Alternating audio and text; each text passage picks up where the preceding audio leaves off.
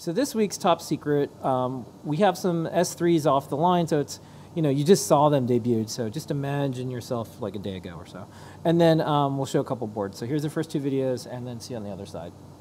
Okay, Lady, what is this? This is a still toasty PCB panel that just came off the oven, right here. This is for the Feather TFT ESP32 S3. We've got this awesome TFT Feather in the S2 format, but this time we've made it, and you can see it's got the S3 Mini, the R4 N2, which means it's got PS RAM, 4 megabytes of flash. So we're going to put, one of them is missing because we're going to do the first article inspection. But if you loved our Feather ESP32 S2 TFT Feather, you're going to really like this one because it's got twice as many cores, more SRAM, it's got Bluetooth. So a nice little upgrade. Coming to the Adafruit store real soon now. All right, Lady, what is this? Hey, I'm just doing a quick demo for a new product. This is the RCWL1601. This is an ultrasonic sonar distance sensor.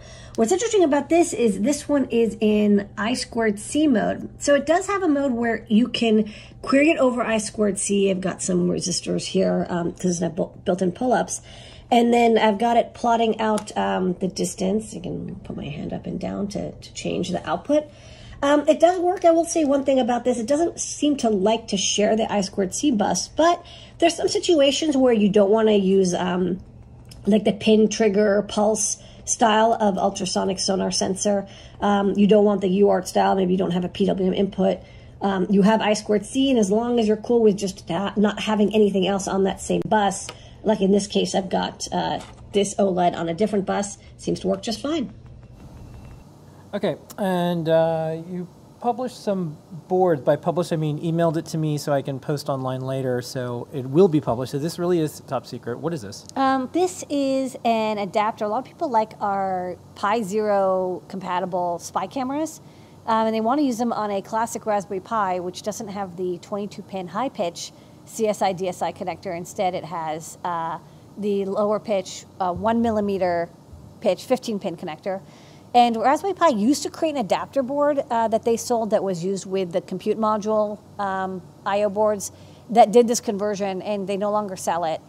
So I just quickly whipped up this little adapter based on the schematics they published. Even though it says DSI, it's actually, this is the CSI adapter only. It's the camera connector. The display connector would be different, but I don't think anything uses the 22-pin connector for DSI. So basically it would let you use Pi Zero cameras with a classic Raspberry Pi. Okay, and what's this? And then someone asked for a Stemma QT hub.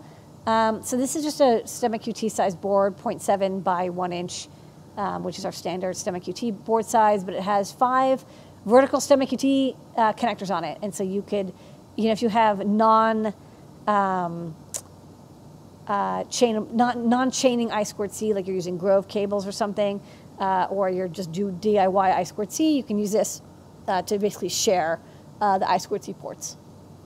And that's top secret.